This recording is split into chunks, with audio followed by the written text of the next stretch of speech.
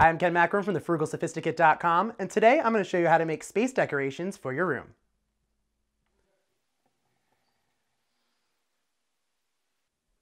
Do you have an aspiring astronaut in your family and you want to turn their room into a space odyssey? Well, I have the idea for you. All you're going to need is a styrofoam ball.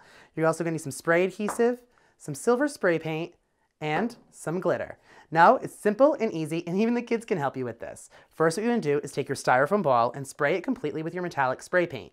Give it an even coat, and here's a tip for you. By sticking a wooden dowel in the bottom of it and putting it in a secure space like a styrofoam base, this is really going to make sure that it stays centered and even while you're giving it a nice even coat of spray paint. Once you've got it completely coated with the spray paint, all you're going to do is take your spray adhesive and go ahead and give it an even coat of spray adhesive on the outside. This is what our glitter is going to stick to. Then you'll over a bag, and again, the kids can help you with this one. You just want to rotate and sprinkle your glitter on your planet. Now the great thing is this is going to be a great thing for their room, whether hanging it from a ceiling off of some fishing line so it looks like they're floating throughout the room, or as an easy decoration on their desk. And this is a perfect idea for your little astronaut to make their room that much more special. I'm Ken Maccarone, and that's how you make space decorations for your room.